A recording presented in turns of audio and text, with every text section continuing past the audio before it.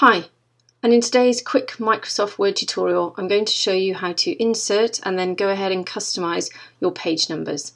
So I've got my default document up here. Now in order to place our page numbers we need to access the headers and footers.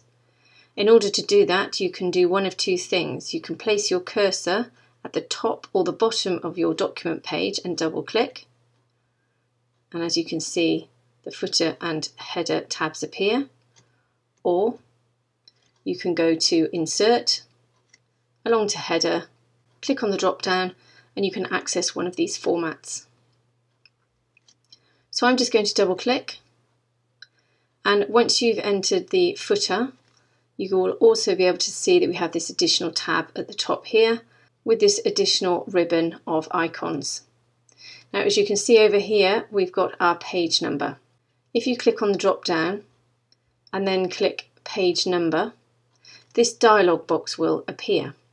Now from this simple dialog box you can use this menu here to select where you'd like to place your page number, left, centre, right, and then you can go ahead and check or uncheck this box to determine whether you see that page number on the first page of your document or not. Then I'm going to go to Format. And in this dialog box we can select from this drop down here, and this will identify which sort of page numbers you would like. And then you can also choose to include chapter numbers. From here you can also select where you'd like your page numbers to start. So if you wanted them to start from number 2, for example, if you didn't want them on the first page but you wanted to start the numbers from 2, this is where you can do that. And then simply click OK. As you can see at the bottom here, my page number has appeared.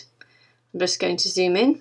Now when formatting your page numbers it's quite important to zoom in because it can get a little bit fiddly. So if I want to change the font of this page number or the size of it, I just pop my cursor next to it, click and drag, you can see it's highlighted that page number.